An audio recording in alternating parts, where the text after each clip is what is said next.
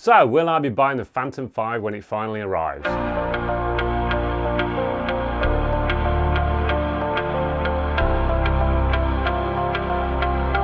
Well, that depends on whether it can offer something unique. I've bought dozens of DJI products over the last few years.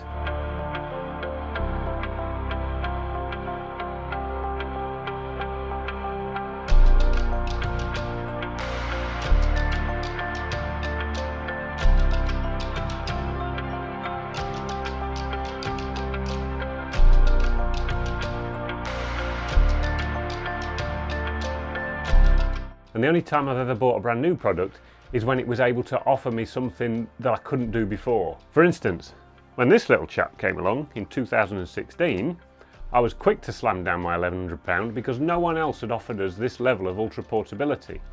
But it's also the reason why there's no Mavic Air or Spark here, because they just didn't offer anything that different to what the Mavic Pro could offer. The same thing was true in 2014 when DJI gave us the opportunity to get stabilised aerial GoPro footage with a brand new Phantom 2.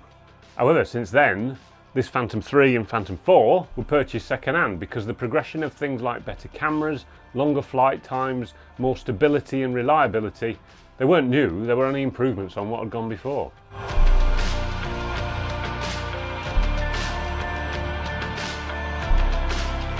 Even this Inspire 2 I bought second hand because the superior image quality and better choices of lens weren't worth the original £7,000 price tag that DJI was offering it for, especially to a young company like mine. But at £4,000, well, now that's an entirely different prospect.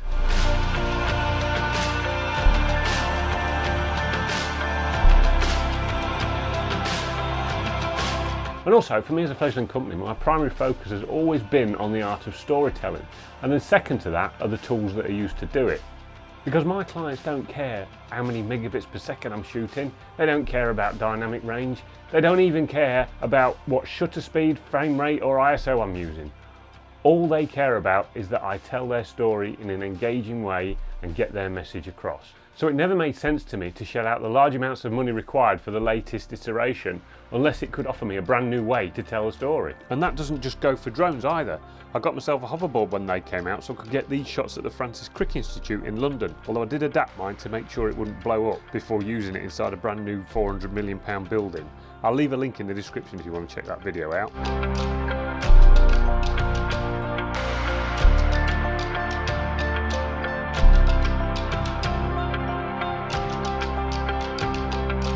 So you may well ask, if that's the case, why all the drones? Well, the answer's simple. It's because I love these little flying cameras. I love the flexibility of them. I love what you can do with them. I love it that companies are finding more innovative ways of using them. I'm just not prepared to pay DJI's innovation premium for something that's not that different to the last one. Especially when all I have to do is sit back and wait for someone to sell me the latest drone on eBay at half the original price.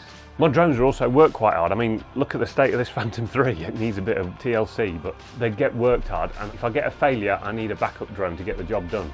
So, will I be buying the next Phantom 5 or not? Well, if it comes with interchangeable lenses and it can get close enough in quality to this bad boy, then I just might. But if it's another Phantom 4 Pro Plus Plus, then I'll wait a few months until someone's is gathering dust on a shelf and they chuck it on eBay with all the others. So what do you think? Will the new Phantom 5 be worth the premium you'll have to pay to get DJI's latest and greatest? Or are you going to sit back for a couple of months and clean up on eBay? So thanks for watching. Give us a thumbs up if you liked it, thumbs down if you didn't. Leave a comment, subscribe and all that stuff. And I'll see you next time. Bye.